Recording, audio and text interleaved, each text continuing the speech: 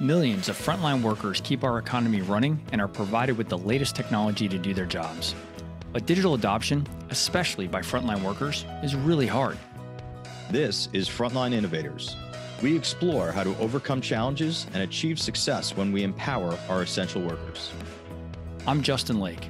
And I'm Gene Signorini. Together, we speak with experts who are leading the way and driving digital transformation to the front line. This podcast is sponsored by Skillful, on a mission to help frontline workers learn and use the technology needed to succeed in their jobs. We've got another amazing guest for today's show. Today's guest is experienced and passionate change leader with a demonstrated history of working in the transportation industry and even comes from a family of railroaders.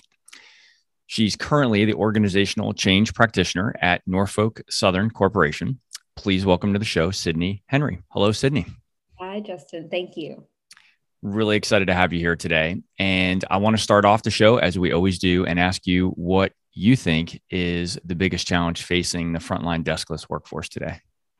Absolutely. Talk about this topic all the time. Not a hard answer at all. Absolutely communicating with them is the biggest challenge. But why is kind of what I want to talk about. I see, and I've been a victim of the same thing, to communicate in the very beginning with the frontline workers to get their opinion about something, but not following up enough throughout the process. So that constant communication is what I'll be more specific to say. I think that initial maybe test in the field or on the front line, testing the technology or the process change is very important, but even especially using an agile methodology, that constant communication of, hey, did something new come up? Or is there some special circumstance we can talk about that you didn't talk about before? I absolutely think that communication is key, and in person is better. So in the time of COVID, that's really hard to do. Yeah. So you've mentioned a few things there that I really love your point about not letting the communication be just a one and done activity. And especially as I hear you describing it, you didn't say these words, but I feel like what you're saying is don't let it just be a box checking exercise to say, hey, we communicated with them, 6 months ago. We've accomplished what we needed to do there. Talk through that a little bit more. Are there any examples of insights that you've gleaned, or why do you think it's so important to make it more of a repetition? Yeah, keeping them in the loop.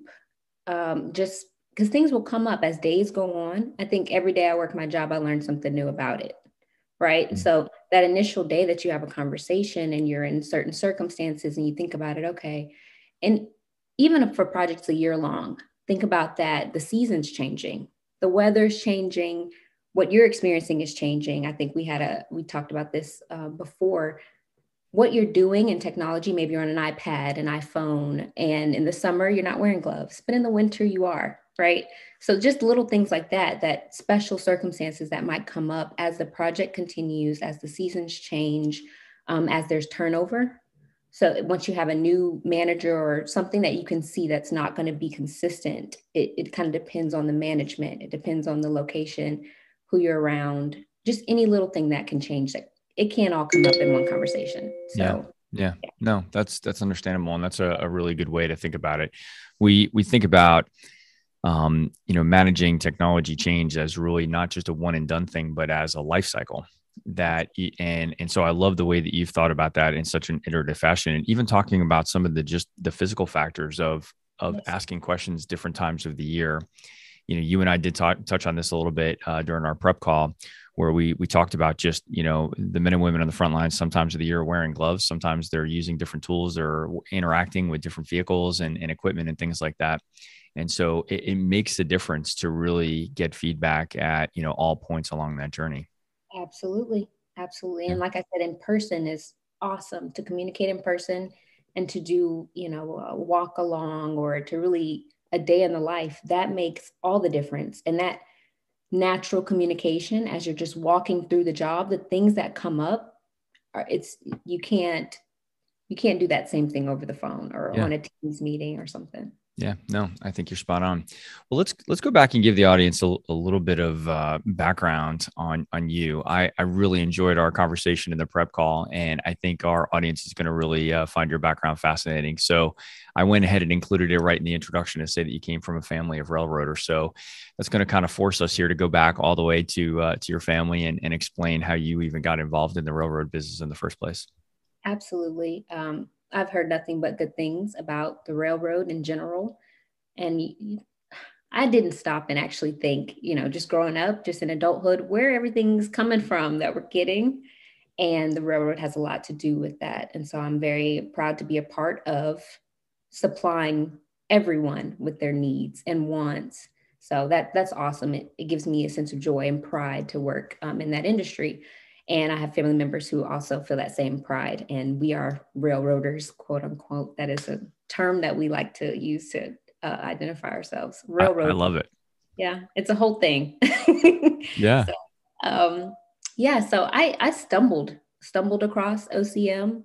I was already working with the railroad, and I just stumbled across this gym, this practice, and job title. Had no idea it existed, and it just kept coming up. Hey, Sydney, do you know about OCM? Are you the OCM resource? Have you thought about this? And I have no idea. So I just started doing some research, and a couple months went by as I'm just gathering notes and trying to figure out what more I need to do to dive into this practice. And an opportunity came around, and I joined the OCM practice and never looked back. So, what kind of background did you have to have from an education standpoint and earlier in your career before you got into OCM? I imagine you didn't just get dropped into that role. What was Not your path that led you there? So I graduated with a bachelor's in logistics and intermodal transportation. And I like to think of logistics as problem solving. How do you get to the end? The best way to get to that end point. And I believe OCM ties into that in every possible way. And there's a lot of things to consider. And you don't want to overlook any one part of that supply chain, or you want to consider everything that can go wrong, right? The risks, the impact at every stage. And OCM is absolutely that. But problem solving is my passion. Logistics is my passion. So you get the transportation company, get the railroad. That's Yeah. how I got there. Yeah. And then I'm a people person. I would like to say that I describe myself as a people person. There's almost nobody I can't get along with. And it just kind of fit. And I had an amazing mentor at the very beginning who was still my mentor to teach me everything with over 20 years experience. I was drinking from a water hose for about 5 months and just got that one-on-one training in OCM. That is priceless. And when you started off at the railroad, though, you started off as an analyst, if I remember correctly. Absolutely, yes. So how did you go from being an analyst into being a change leader? I asked. Okay. I, So I, tell us I more about that. change. I asked for change. Just as I was growing in the company and making friends, I started really feeling out where I wanted to go in my career and what kinds of things I wanted to be doing every day. And that was absolutely engaging with people. That's what I wanted. I wanted more face-to-face time. I wanted more opportunity to meet new people. And I just asked management, senior management, and leaders, said, hey, there's some things I want to change. And I had that support to move to OCM, where everyone agreed would be a good fit for me. And to this day, I'm very thankful for that. Yeah, that's awesome. Well, sometimes we just got to ask for what we want in our careers, and it sounds like you were very assertive in doing that. So, and you're also being rewarded by being able to pursue that opportunity, and it sounds like it's just a great fit for you and your personality. So that's awesome. It is. Well, let's go back to what we talked about in the beginning when we talked about the biggest challenge that you see facing frontline workers. You talk specifically about communicating and making sure that we keep that communication very iterative. If we were to flip that around a little bit, and if we had a room full of the frontline workers that you support in your organization, and we asked them what they think their biggest challenge was, do you think they would say the same thing, or do you think they'd have a different perspective on that? Good question. Great question. Yes, I think they would say the same thing. Communicating with them is I'll say it's not hard, right? And I bet a lot of OCM practitioners would say the same thing. It's not hard, but it is, I mean, when you're working on a project every single day and you're making updates and changes to the technology every single day, it can be hard to keep the end user updated and in the loop, like I said, every step of the way. So I would believe they would honestly say that too. Like, if they could have the opportunity to sit in those meetings every day, they would appreciate that. And that's just not possible on every project, as we all know. We had another guest, Doug Eichhorn from Whole Foods, and he said something that what you're saying is reminding me of something that he also said, which is that we look at agile development as, all good because it allows us to release software faster and it's more efficient from a development standpoint, but that there are people on the receiving end of that increased pace and the iteration. And sometimes we need to slow that pace down a little bit. So just because it's good for development and just because it's good for the effectiveness and efficiency of those teams doesn't necessarily mean that we need to subject the people on the receiving end to that of that to all of that change. And I feel like you're saying that they're on the receiving end of that, and making sure that we're communicating what's coming down the pipe and why is really important. Absolutely. And sometimes there are parts of the job that cannot stop because of a change to technology or to a process. And so how you allow for a backup to something you're just introducing very quickly in an agile style, that's very important. So making sure there's always a backup plan for this very fast-paced change, so that operations don't stop. That's important as well. Yeah. So what do you do to make sure that you understand how things really work out in the field? I go to the field. All right. So Absolutely. tell us more about that. Yes. You're another field tripper. Yes. So all right. So tell us more about it. Yes. Yeah, I actually have a couple interesting stories about the field. Let's see. So I like to get out there and do the walk-alongs, like I said. Definitely show me exactly specifically what we're going to change, or what technology we're introducing, how it affects what you're about to do. I want to see with my own eyes. Don't tell me, just show me, and take my own notes. And then if I have a question, I'll ask the question. But sometimes just saying, what do you do, misses so many of those little steps.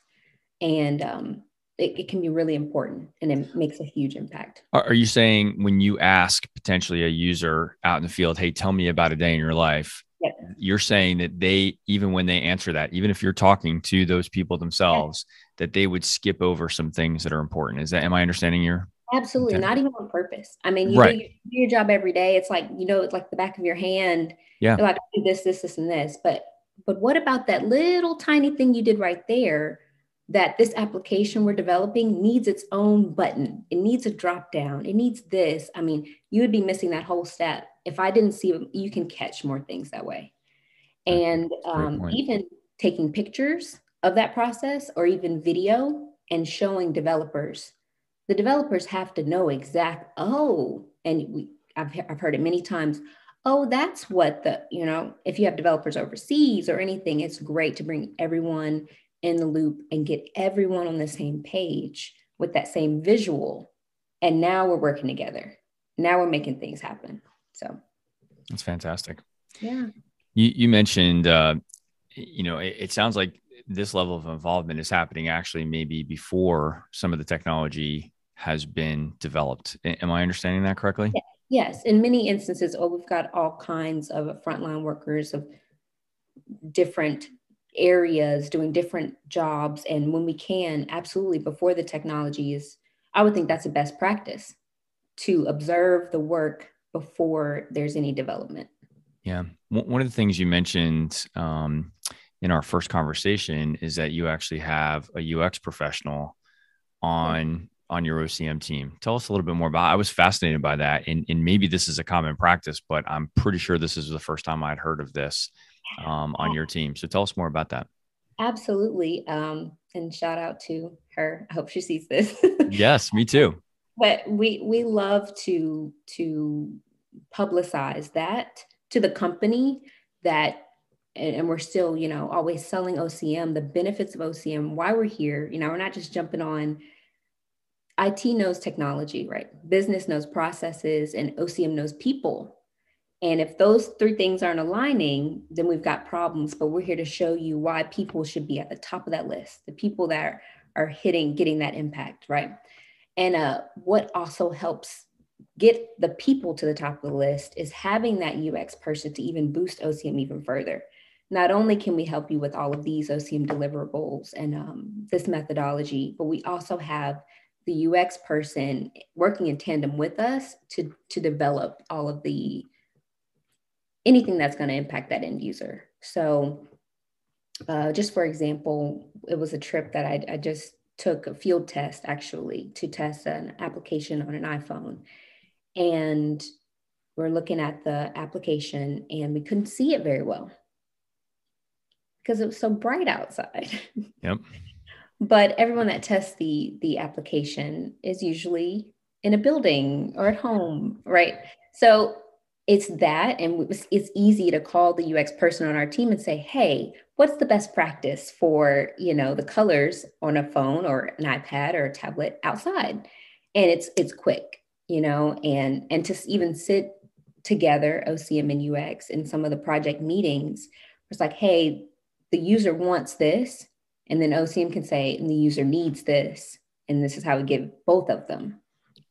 So it's awesome. That's fascinating. Well, kudos to your team and the leadership in your organization for making that investment. It's great that your team, your company has invested in that expertise to have a specialist on the team that really understands the human and technology integration, because that is such a key element of successful change management and adoption of that technology in the long run. And so to put that on the OCM team where you're actually studying and trying to soften the blow of that change is really a fascinating move.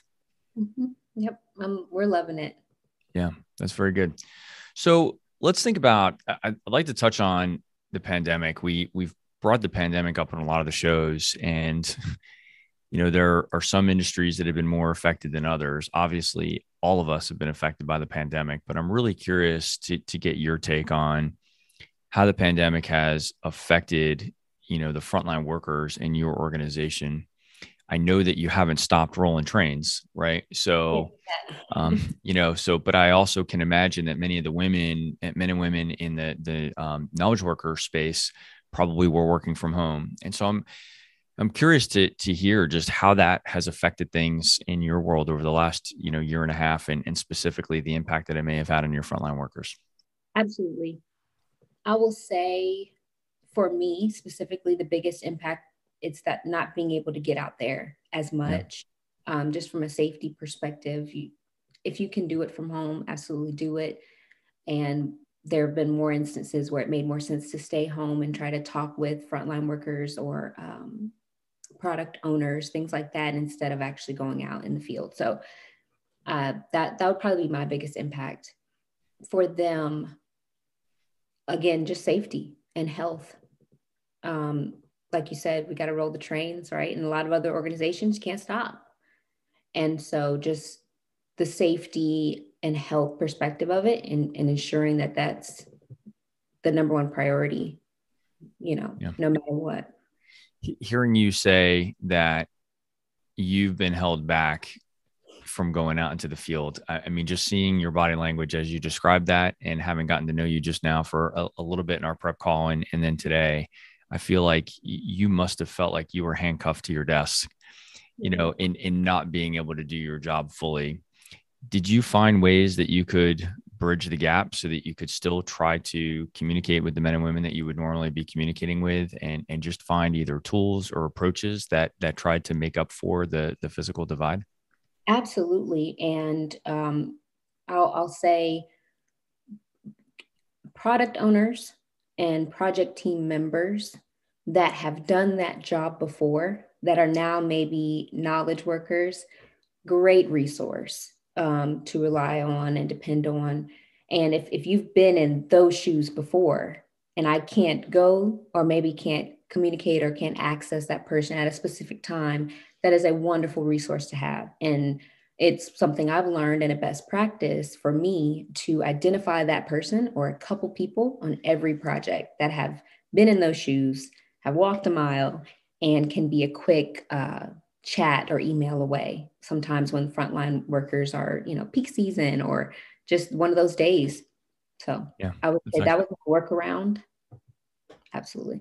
yeah, that's fantastic. Well, when you're thinking about, beginning to implement new technology in your organization, is there a framework that you and your team follow to help guide that process? Are you asking if we follow the ADKAR methodology? I am, or any other methodology that you might be using instead. Yes. So we absolutely implement ADKAR, and we've kind of designed our own methodology. Like I said, my manager now set up the practice, and it's only a couple years in and growing all the time. And we always have meeting of the minds where we just talk about, hey, what does this company need from us? And so we're never going to, put handcuffs on ourselves and say we can only do it this way. But every project's different. And, sometimes you have frontline workers, sometimes it's for knowledge workers. So we're definitely flexible, but all together, we want to turn awareness into knowledge and knowledge into ownership. How can we do that? And we start there. So you actually kind of created a good segue into the next question, which is really thinking about the similarities and probably more the differences between your traditional corporate team members versus your frontline workers. So when you're thinking about building awareness and kind of going through that process that you were just describing, do you have different tactics that you use for how you communicate with the frontline workers versus how you may communicate with your peers in the corporate office? Absolutely. So the front line is a little more fast paced. In my opinion, what I've seen just in my experiences, I see the pace is a little bit more, gets quicker. And so I think they're using word of mouth and stand up and, just having conversation before shift changes as a way of communicating primarily is what I've seen. Knowledge workers, we're on the computer all day. So email and chat, it's a great way to communicate with us. We're going to see it either today or tomorrow. And so kind of figuring out that change champion network, and usually it's going to be a supervisors, managers, things like that, communicating with them directly, and even more often to use those shift changes, because you can get a different message out 3 or 4 times if you have it set up that way, at the beginning of the shift and the end of the shift, and whatever it is, even postage, signs up on the bulletin board in the lunch break room, or on the front door as you walk into where your lockers are. Or if you have frontline workers who use their truck to travel in that location, putting a little sign on the dash. So there's so many creative ways to communicate with frontline workers versus knowledge worker, probably going to get an email. Yeah. Yeah. And you just talked about, for the frontline folks, you talked about mostly kind of traditional forms of media, putting things up on bulletin boards and in the truck and stuff like that. Are you using any technology tools? I know probably traditional email, like we might use for a corporate worker, might not make sense, but are there any other digital tools that you might be using? Are you leveraging Microsoft Teams or other tools like that to help facilitate that communication? Absolutely. We leverage Teams. We have an internal, what I like to call our internal Facebook. And so anyone that has access to that, it's a great way to spread the word, updates, news, company-wide. But there are also separate little channels for a specific group of people. So absolutely. Are you actually using Facebook for business, or are you using, or No, that's just how you refer to it? You just, okay. Yeah. So you're just thinking of it as kind of a social platform. It And is, yeah. do you mind sharing what tech platform you guys are using for that? I do mind. We have a face on the front of it. The Okay. back end, I can't even tell you. Okay. I don't know. Yeah. Yeah. Well, we're curious to really understand what tools different companies are using to help facilitate this, because we haven't gone back and looked at the statistics yet. We're actually going to do this in the first part of this year, but we do ask the same question at the beginning of every podcast for a reason. And that is in part to help frame the conversation that we're about to have, but it's also to start to kind of gather some very informal research to say, when we look at all these different companies and all these different industries with um, different types of frontline workers, but following a very similar profile, what are the common challenges? And as I said, I haven't looked at the actual data yet, but I would guess that roughly greater than 50% of the respondents have told us that communication is the biggest challenge facing the frontline workforce. So knowing that, I want to start learning more. Well, what are we doing to help close the gap in communication? So being aware of it, just like we would say from the AGCAR standpoint, right? Having awareness that that's the problem is great. But what are we doing to actually solve that and fill in those gaps? And I think I'm starting to hear some evidence that companies are starting to put some tools in place to bridge that gap. I think things like Teams are one of those potential solutions. But it sounds like we still have a long way to go. If because these men and women are engaged in social media, right? Facebook has whatever 2 or 3 billion users around the globe, so it's not like these users aren't using their own mobile devices for other forms of communication and that they're incapable of reading those messages. But we're precluded from using some of those consumer tools for the purposes of the enterprise. So how are we going to close that gap? And I'm curious to see how that evolves in the coming years. I will see if I can get back to you about what that back end is. I don't want to give you a front-facing name that means nothing. Let me see if I can get what the back end and who maybe developed it. Yeah. And be curious to share that with the audience, because I think a lot of our listeners are trying to solve very similar problems, and they have, while they may not be in the railroad, they have, very similar workforce and similar communication gaps. And so the more that we could be sharing that on the podcast, I think it starts giving everybody some direction on how we might be able to fill some of those gaps. Absolutely. And you made a comment that I want to touch on quickly about how we have this perception that we all have iPhones, right? Or smartphones or some kind of technology that we're using. And it's actually my experience. You come across some people who don't have that. And that can be challenging. You really have to develop, when you think about training specifically, I would think, how you're going to train the person who has this device already and just needs to know how to use the application versus a person that has never used this at all. Yeah. And how do you kind of bridge the gap between the two? We know that's a sweet spot for me, because the business that we lead during the day, when we're not podcasting, is solving that exact problem. And so that's very near and dear to us, in that, we recognize that we are working with enterprise employees that come from all walks of life and have all sorts of different technology in their life. Some of them love it. Some of them can't stand it. But either way, they need to use it to do their job. And so we're constantly thinking about what are the things that we can be doing and what are the practices. And of course, we're a technology company. So we're thinking, what are the technology tools that we can be using to help make that process easier for them, regardless of what their starting point is. And so, yeah, we obviously, we certainly agree with your perspective on that. Yes. Yeah. So let's talk about some of we've talked a little bit about the best practices. And I think one of the greatest things that you've talked about is just, getting out in the field and being a firsthand observer of what's going on in the field, so that as you're thinking about implementing change, you can take that real world experience back to the conference rooms and really think through that strategy. I'd be curious, without putting you too much on the spot, are there any things that you've tried to do from a change leadership perspective that maybe didn't work the way that you expected, or at least came out with some lessons learned of things that you would do differently the next time? Yeah. So I'll say the first couple times that I went out, I would set up a room and just start asking questions. Get everybody in the room. We've got some developers, we've got the product owner, maybe manager of the product, myself, and anyone else that that could join at that time in person. And let's just all talk about it. Let's write down some things. Let's map out the as is, the to be. Let's start a start, stop, continue chart. Let's do whatever we can do right now here together. That can be a little intimidating. I think I would be a little intimidated as well to say, hey, I don't like that. I don't want to do that because X. And so I have actually asked everyone but the end users to leave the room. Can everyone just leave? Nothing against you. But when I introduce myself as the Organizational Change Management Practitioner, I'm here for you.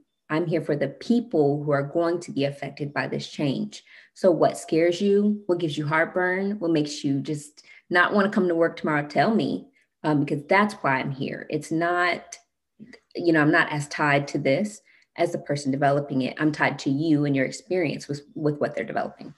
And so just asking that simple question, hey, can we just get the room? And that has opened up so many more comments and concerns that I can jot down and take back. But I would say one thing that hasn't worked was sometimes getting everyone in the same room hasn't always been the best strategy. That's such an amazing point, and I'm so glad that you've raised it. And you're just continuing to reiterate that a huge part of the role of a change leader is to deal with the human elements of this, right?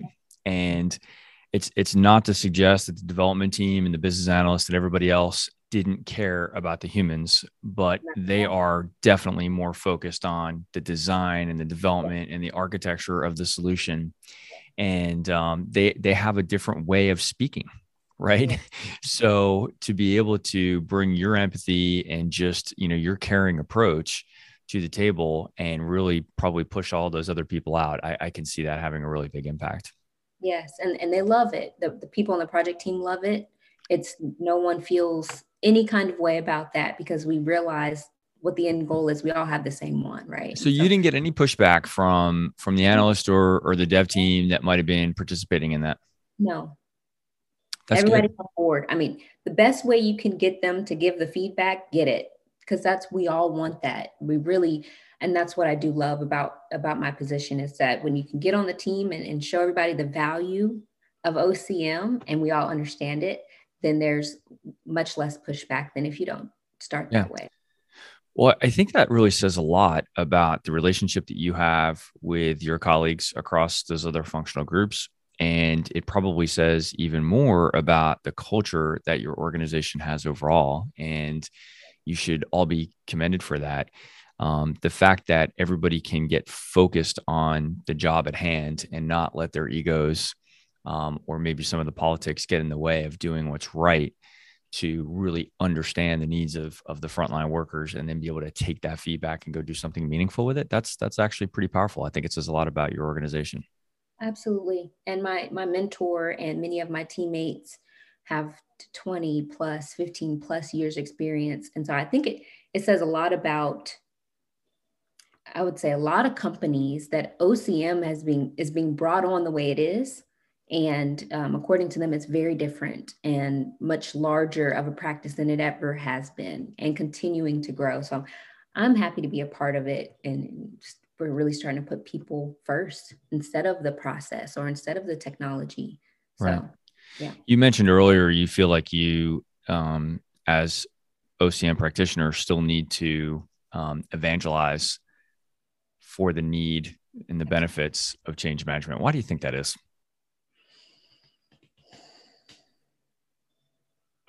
That's a great question. I'll have to chew on this one. We shouldn't have to fight this hard, huh? No. We shouldn't. It honestly, I'll admit, I've been a long time, like my career has been spent. I would consider myself more of a technologist, right? Than certainly not officially a change management practitioner, but I've been involved in significant change in all the companies that I've, worked alongside. And so when I've heard some of the stories from other change practitioners, I'm like, this is the most obvious thing in the world. Why haven't we been doing this longer and more completely? And I don't really have a good answer to that, but it does strike me as odd that many of you that are really focused on this role do feel that you're still having to evangelize for the need for it. And, maybe this is just part of the evolution of, the global corporate environment, that we're starting to recognize that with all this technology and all the other change, it just needs to be more proactive. But I think there is still a need to evangelize it a little bit. And I think it's easy to, once you have your skill set, whether it be developing or UX or any other kind of skill, it's easy to forget how hard it was for you to get to the level you are. So when you're developing something for someone else who is not an expert in this and that, you really need someone to constantly remind you, hey, this is for someone that's where you were day one, right? They have to learn from beginning to end. And how can we make it as user friendly and train on it the best and communicate it the best as we can. And so I would say maybe that's why we have to push as hard as we do. Yeah. I think it's really hard. I feel the team of professionals that I'm fortunate to be surrounded by, we're all very sensitive to the needs of the human, involved in all of what we do. But it's impossible to not build up biases over time, and you need to reset that, or maybe. I guess I'm thinking of more assumptions, right? Assumptions that are created because we've had a handful of experiences. And so you start to think that those are representative of all people that you'll affect in the future.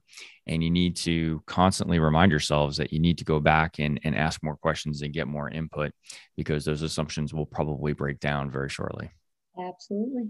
Yeah. Absolutely. You've touched on training a few times. I know the training is a big part of successful, change management. What's your take on any, best practices you found around training this unique worker profile under the unique circumstances that they have? Yes. So we like to focus on, and I like to focus on adult learning styles as much as possible. And so just saying, hey, we're going to train this way because it's the easiest or most cost effective or the most available is not the best way. Kind of surveying each of your stakeholder groups. How do you learn the best? And if you need to roll all of that into one training, that's fine. If you can break it down and provide all of it, that's even better. So, for instance, having boots on the ground training, you really have a classroom setting where you also distribute handhelds and hard copies of what you're talking about and what you're showing. And then you kind of go on the job and you continue to train through that material on the job. So if you can do all of that, I would say that's a best practice. You can't always do that, but I have seen it done and it's extremely effective. And I love to be a part of the projects where we can do that.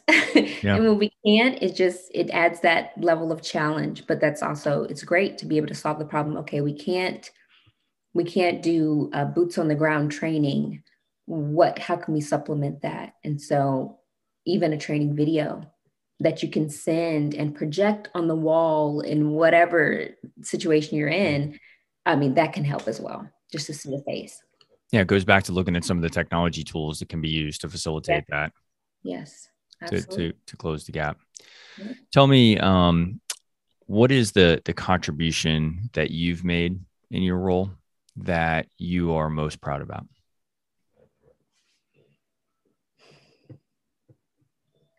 I would say capturing the image of whatever user we're affecting or impacting, like being able to provide the visual to go with the process. I would say doing that on as many projects as I can. That's where I get I have the most impact, is actually being the person to go and to talk and to record and share the visual of that person, kind of putting a face to a name kind of thing.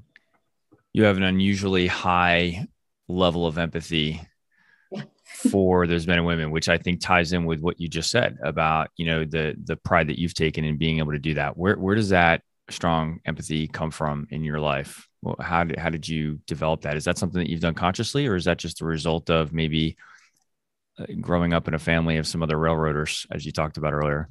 I would say that I really probably have to give the credit to my mother, who is an educator. Yeah. And has a very strong passion for children and education. And she's amazing. And I think that's where the empathy would come from. Yeah. It's something that I think is unusually high among all of the change practitioners that I've had the good fortune to speak with, especially on this podcast series. Yeah. And, we haven't done any formal, psychological backgrounds on any of the guests, but my informal questions have led to the discovery that, your profile, change practitioners have unusually high empathy. And it seems like there's always a story where, somebody's got some background or something that connects them to the men and women that they serve on the front lines that has made them so perfectly suited to the role. And you definitely are an example of that. And like I said, I stumbled on it. I didn't even see it in myself. I hadn't identified it in myself, but the people around me were helping me to identify that. And I'm still grateful to this day that they were able to put a job title with just who I was naturally. And I was able to marry the two. Yeah. Well, and I think that's what's so neat and why I continue to be so fascinated by this role and the people that fill it. In that, few people I've heard have, entered into university and said, hey, I'm going to go take the necessary classes to become a change management practitioner. But there's something about that combination of the education that they had and that background that was either connected to their family or an early job that they had that makes them, again, just kind of off the charts in terms of their empathy for those men and women. And so it makes sense that you would be very attracted to that, and that the other professionals around you would see that you had those natural qualities that would draw you into that. Yes, yes. And some of them did have a background in OCM themselves. And so they were able to identify what kind of skills and what personality type kind of really fits with that. And yep, like I said, grateful to them for seeing it in me. Yeah. Well, I think it sounds like it's a great match for them and for you. And so I'm sure you're going to continue to develop as a professional there and, continue to further your skills. That's really awesome. Absolutely. So what do you love most about working around technology?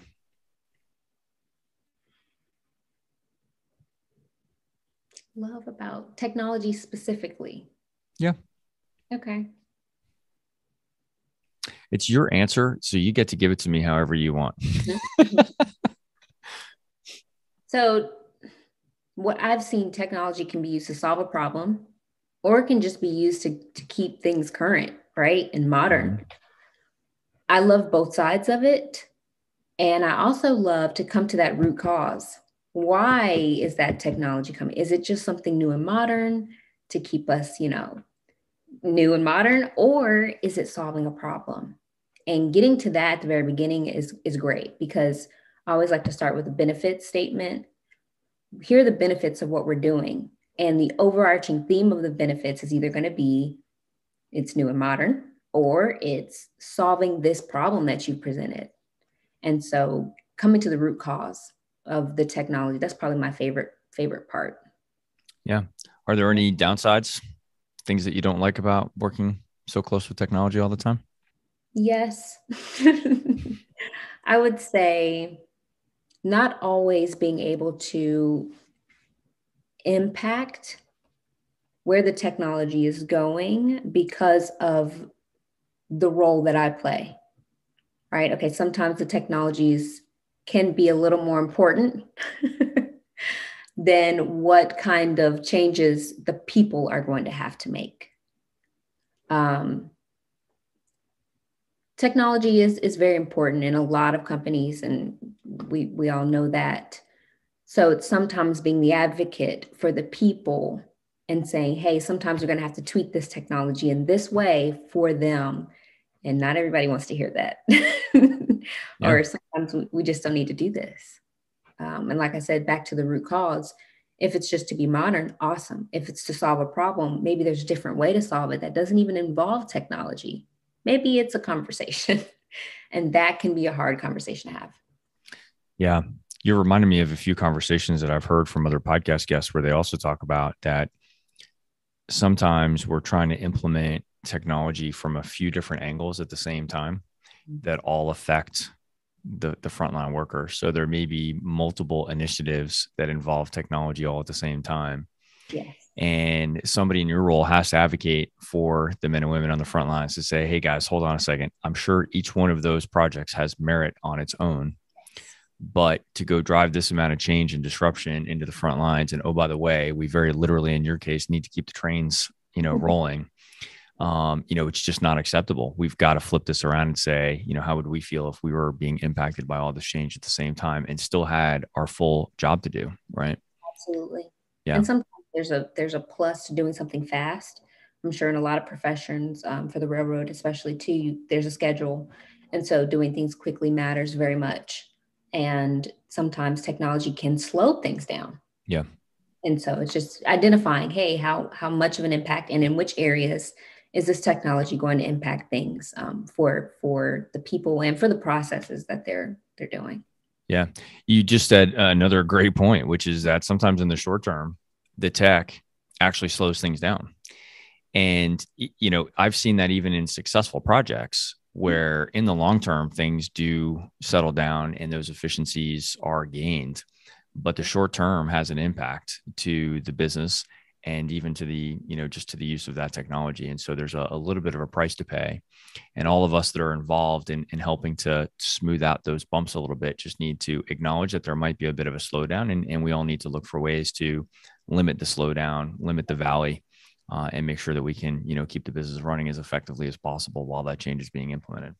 Absolutely. And a lot of times what I've seen is that the technology can connect so many different frontline workers. I mean, if you've got all of these employees doing a different job with the same end goal, but they're all doing it in a silo, that technology kind of, gets them all to be able to talk to each other. At least the work that they're doing talks to each other. And so just kind of thinking about that impact across the entire job or to the end. How is this time, if it's slower or faster, going to affect maybe this roll down the line and their timing of how they're doing things, either better or worse, or just kind of really mapping that out. So that's a Yeah. fun part of it too. Yeah. Just playing the to the end. Well, it sounds like you have found yourself in the perfect role at the perfect organization for you. So, congratulations for that, and very excited to stay in touch with you and see how things continue to evolve in your team. Absolutely, it's been fun. Well, good, and that actually brings me to the next point. So, you have earned a pass now to come and join us in a private group that we have on LinkedIn called the Frontline Innovators Council. The only fee for entry is sitting through the 45-minute podcast with me or with Gene. And so you have earned your entry in. So after we stop recording today, you'll get an invitation to come and participate in that group. We're up to about 30 members as of today, and it's all of the previous guests of the Frontline Innovators podcast. And so we really just want to make sure that this conversation doesn't end after today, that we're able to continue to stay in touch with you and introduce you to all of the other fellow guests and keep the conversation going. So we have a lot of change management practitioners and leaders in that group. We also have some folks that come from more the technology side. We also have some folks that I would say really come from more the vendor side that are providing technology solutions to companies like yours. So it's a good group, and we're going to continue to expand that throughout 2022, and we welcome you to it. Thank you. Has it been 45 minutes already? It has. It's crazy. Time flies. It really is crazy how fast these conversations go. I think we're going to have to start to set up podcast A and B so that we can have some longer conversations. But yeah, so thank you, Sydney. Thank you so much. It's been a fantastic conversation. I've really enjoyed getting to know you a little bit, hearing a little bit more about your organization, and appreciate you sharing some of the best practices and lessons learned. So thank you for that. Thank you so much, Justin. Excellent. Well, we do need to wrap it up there. And for the audience, I know you found this conversation enjoyable because Sydney had a lot of great things to share. So thank you for listening, and please share and rate the podcast. 5-star ratings help ensure that it gets promoted to other professionals like you that are innovating on the front lines. And don't forget, this podcast is sponsored by Skillful, the mobile digital adoption platform for deskless and frontline workers. Visit the website at skillful.com. That's SKYLLFUL.com.